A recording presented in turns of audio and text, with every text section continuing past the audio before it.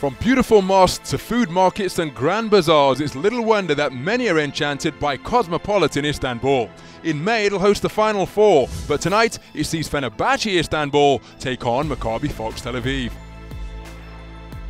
Coach Obradovic and his Fenerbahce side are within touching distance of a playoff spot after 7 wins from their last 10 games.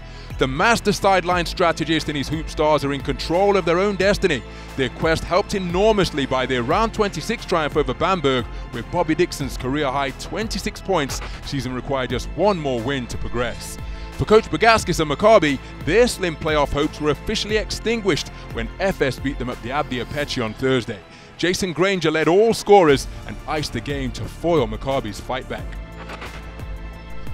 So Maccabi playing for pride, and they'll be inspired by the last meeting between the two sides in round 7 at an intimidating Matori Mivtachem arena.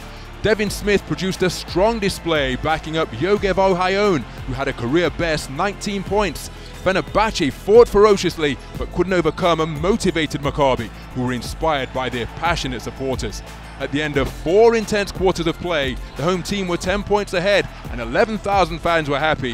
High fives all round. Maccabi's Andrew Gaudlock's season is over due to ankle surgery. Kostas Lukas hasn't played since round 23, but Epayuda returned last week. So Obradovic close to qualification, a win seals it tonight, a defeat and they're relying on other results. Maccabi's race may be run, but they'll be keen to do the double over their hosts. Welcome to the Fenerbahce Elka Sports Arena for round 27 action in the Turkish Airlines EuroLeague as Fenerbahce Istanbul take on Maccabi Fox Tel Aviv.